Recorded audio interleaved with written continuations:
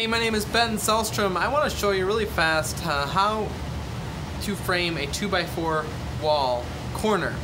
And there are a couple different ways to do it, but I think the best way that I have come across is just like this. So when you are framing a 2x4 wall, there's a couple things you need to keep in mind. You have your outside corner here and your inside corner here.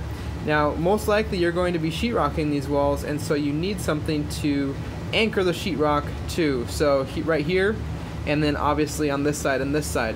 So you could make a corner like this. There's actually a lot of different ways you can do this, but this is one of the ways you can make it. And this gives you an anchor point here and here, and then also your outside corner here. The negative to this is if you were to try to insulate this wall, you would have kind of difficulty getting this little cavity insulated, and it wouldn't be very effective. Also, it may be a little bit difficult to pull wires through this corner. You could do it. It's a lot better than having a solid block wall where you have multiple boards stacked up against each other like this. Now you're dealing with a solid corner, which is not recommended, or I wouldn't recommend. So your best bet is going to be to use 3 studs and anchor them together in this pattern right here.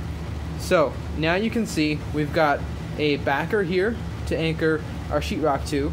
We've got a backer here, same thing here, external corner, we have a place to anchor both sides. And the beauty of this is if you want to drill and pull wire through here, you just drill straight through this stud and through this one, whoops, and you can pull your wire to where you're going. So that is the best layout for how to frame a 2x4 stud wall corner. Thanks for watching. I appreciate it a lot, and we'll talk to you in the next video.